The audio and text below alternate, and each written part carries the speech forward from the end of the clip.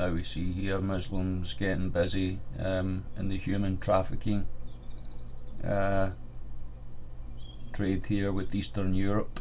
At least our police here trying to get on top of basically normal Islamic trading. This is what they do all around the world, but they can only get to maybe 16, 17-year-olds.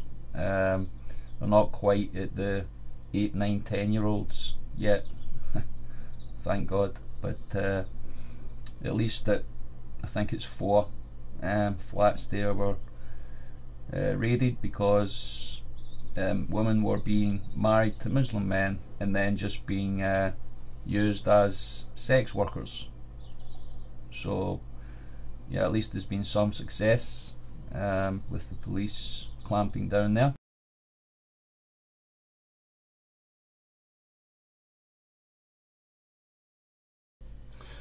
Okay, what we're going to learn from this video is that in the Muslim culture, in Islam, it's prohibited to have a sense of humour.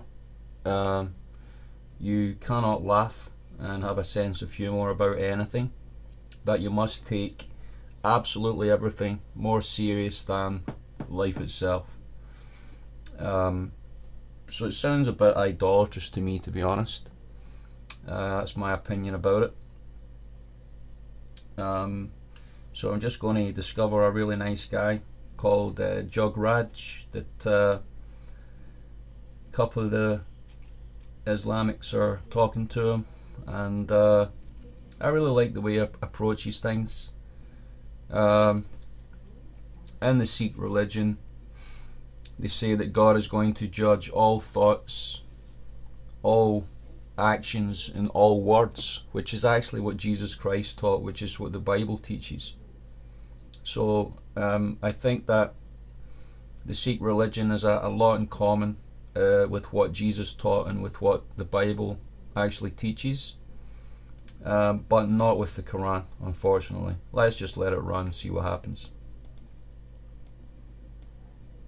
I think the main thing is this, yeah, is that if we look into I'm really sorry. The thing is, because we're going back and forth, the main thing we do is very simple. We talk with the Christians as well. We go to the scriptures, we go to the Quran, we go to your religious scriptures. Okay, if the scriptures, if we can prove that the Quran is from Allah, the matter of Tawheed, what you say, oh, is this right or wrong, we take it all. Like, for example, if I prove to you the Quran is from Allah, you can't pick and choose what you like. Whatever I show to you, and I say, for example, Tawheed is worshipping Allah in His powers and everything that He does.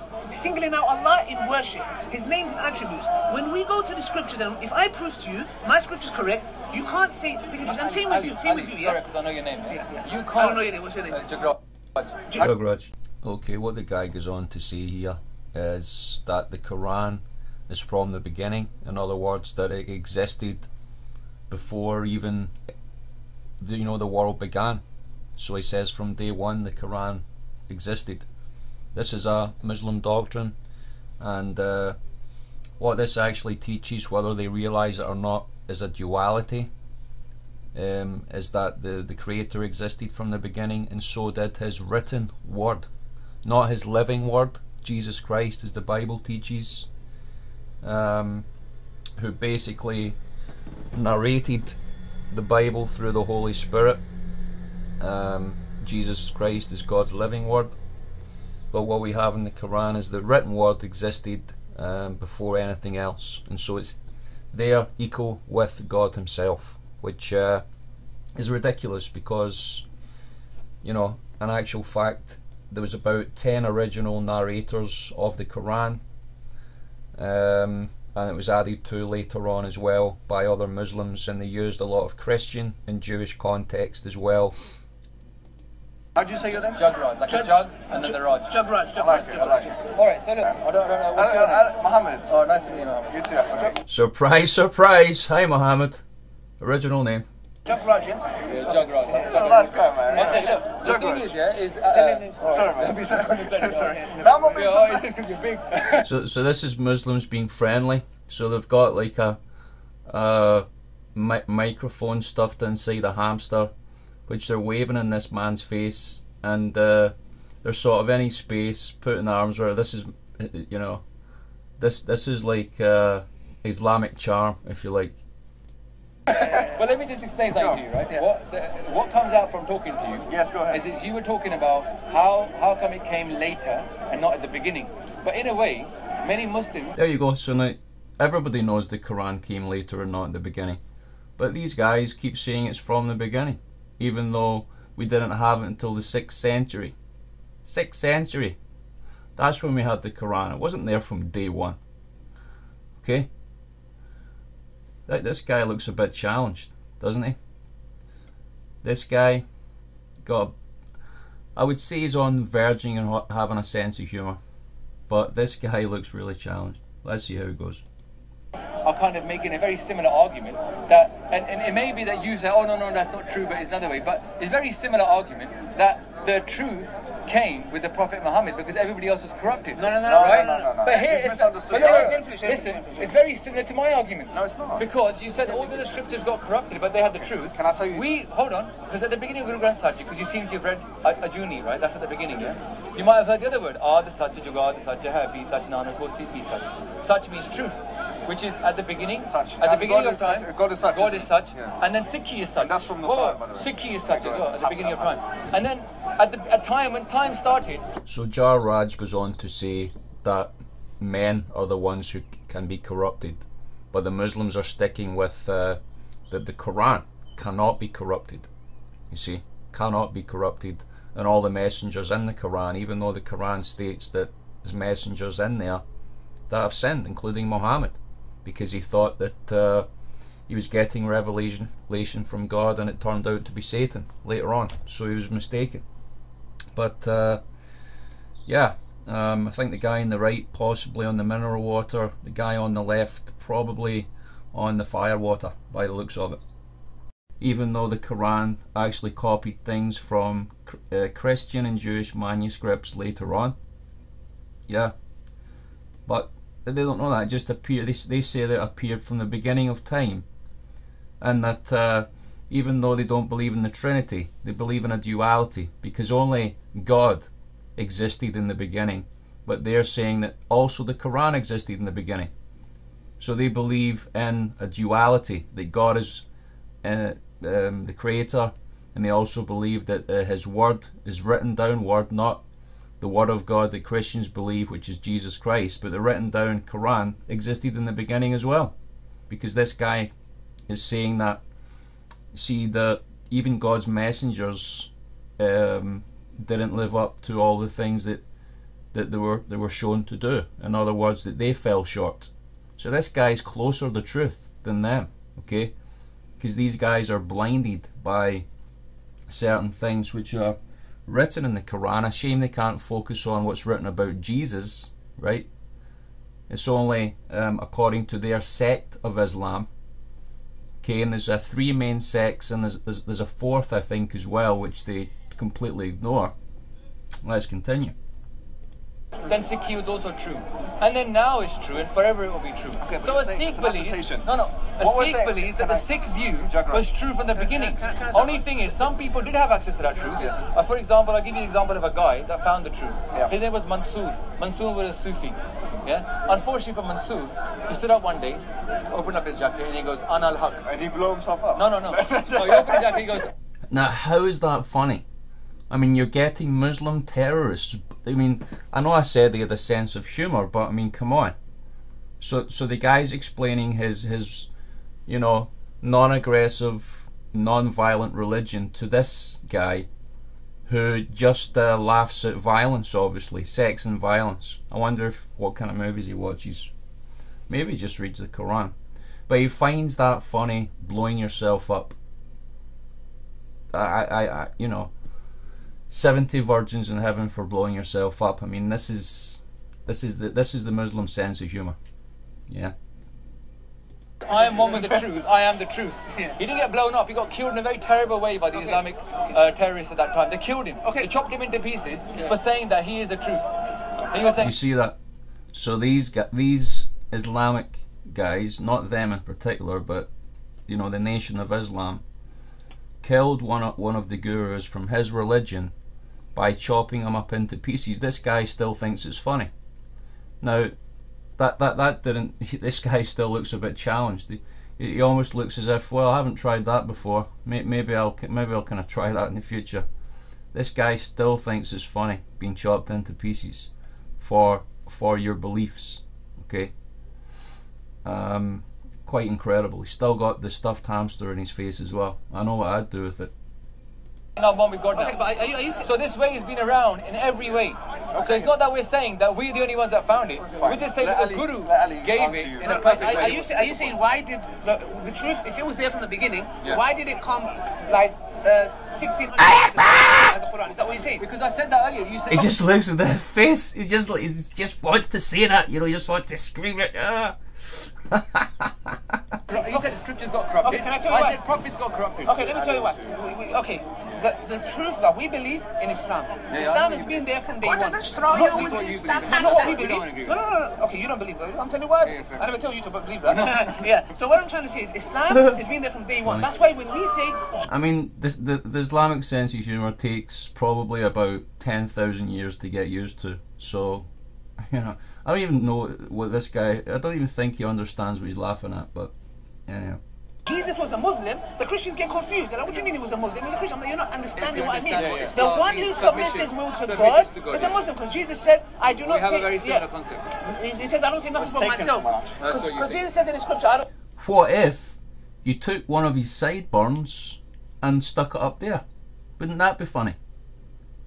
And maybe took this sideburn and stuck it over here. Just stuck it right there, over his forehead, stuck this one right there. I think that'd be hilarious. I don't say nothing of myself. As I hear, guys, please, if I can make my point here. So Jesus was a Muslim. So what we say is, God Almighty existed. He sent down prophets, yes? And with some... If that's not the funniest thing you've ever heard in your life, then I don't know what is. He just said that Jesus was a Muslim, even though Islam, as we know from history, everybody in the entire world knows Islam wasn't a established, organised religion until the 6th century. But this guy thinks that Jesus was a Muslim. I mean, come on. Come on, look at this guy over here. He looks as if he's just like seen the devil himself. And you know, in Sikhism they don't believe in the devil, but he's looking at him as if this guy is the devil. I've just seen the devil, and they'll probably talk about it later on. But anyhow, cool. Some of the prophets and messengers, he gave them scriptures. Those scriptures were meant for those people at that time. So what happened is, once a scripture came, it would prophesy. That's not nice. The camera's recording. Have some decency. Learn from the brother some manners. Yeah. What, the guy was just wanting? He was just holding a card up, for crying out loud. You know? I don't know. I'm watching you carefully. Anyway, sorry. So what I'm trying to... I'm so sorry, forgive me. So the prophet comes, the messenger comes with the scripture. In those that was a perfect message everybody at all time came. For those specific times, because if God Almighty finished, in his plan, there was other prophets that were going to come. Other messengers were going to come. So for example, with the Old Testament was given to Moses, with the 10 Commandments, etc. And it was prophesied of another prophet that will come. Again, in Islam, they do not keep the 10 Commandments. They actually keep the Roman calendar according to their religion, and this is why we know from history that there was a lot of Roman Catholic scribes involved in writing the Quran, and in Islam they use the Roman calendar. They have no original calendar like these guys. These guys have a better understanding of time, concept of time calendar wise. They know that God exists outside of time. They know that he can exist inside this realm as well. So that guy's just standing there going, nothing I've never seen before, never heard before. This guy looks as if, you know, he's kind of losing, I suppose, the whatever argument they think that they're putting forward. All the guy has to do is just stand there and he's won the argument, because Islam is just such a self-condemning religion, and it wants to condemn everything else around it. It's self-condemning, and it wants to condemn everything and everyone around it. That's why if the whole world was Islamic, probably everybody would be dead by the next day, because all they do is argue, all they do is contend, all they do is basically kill each other.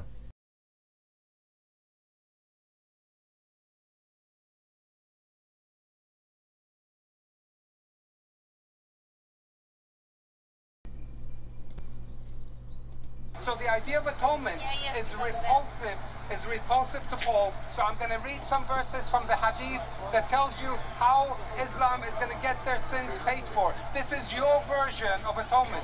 I'm going to help you out. I'm going to tell you where it is. Check it out yourself. I'm not inventing this or making this up. Allah will deliver to every Muslim a Jew or a Christian and say that this is your rescue from hellfire. Allah's apostle said no Muslim would die, but Allah will admit in his stead a Jew or a Christian in hellfire. In order for a Muslim to make it into heaven, a Christian or a Jew will be thrown into hellfire to pay for the sin of a Muslim. You did not know this, but it is in there.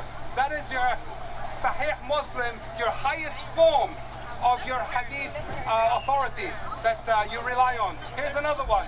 Allah's messenger said there would come people amongst the Muslims on the day of resurrection, that's on the day of judgment, with as heavy sins as a mountain. So you guys are, the Muslim is going to go to God with as many sins as the mountain. And Allah would forgive them and He would place in their stead the Jews and Christians. Listen, if you are a Muslim and you think you're going to make it into heaven without atoning for your sin, you're delusional, because a Christian is going to pay for it in order for you to make it. This is your own material. I'm not making this up. Allah's messenger said on the day of resurrection, my ummah, that's the body of Muslims, will be gathered into three groups. One sort will enter paradise without rendering an account of their deeds. That means some people will get a free pass because Allah will just let their sins slide. Then another sort will be reckoned an easy account and admitted into paradise. Yet another sort will come bearing on their backs heaps of sin like great mountains. Allah will ask the angels, though He knows best about them, who are these people? They will reply, they are humble slaves of yours.